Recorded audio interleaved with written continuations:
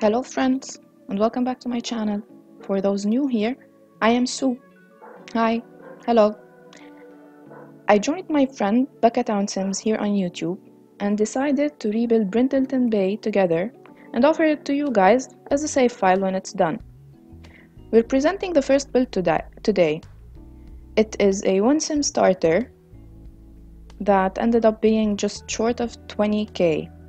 Becca built the exterior in a Tudor architecture and I finished it. What was special with her build is the chimney that is visible on the inside.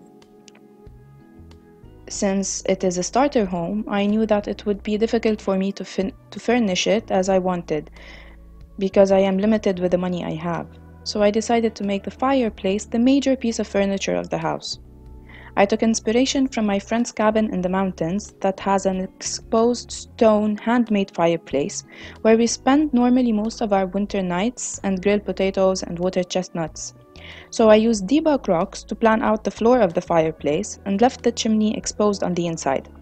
I then placed some logs and wood I found in base game debug, sized down the fireplace we got with Discover University, and tested it. You'll see at the end that it works perfectly well.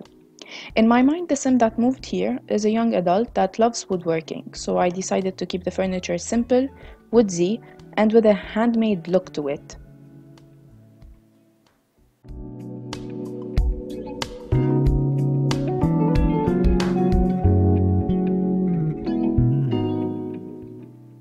The bathroom is very simple and looks kind of dated in my opinion.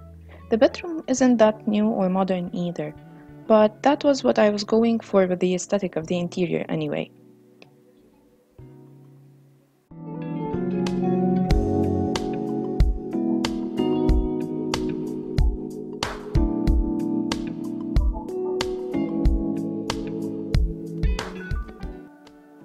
This is the first of many builds we'll be presenting for you guys.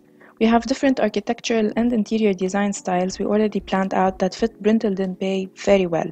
Check out the description box for the link to Becca's channel where she talks more of how she did the exterior.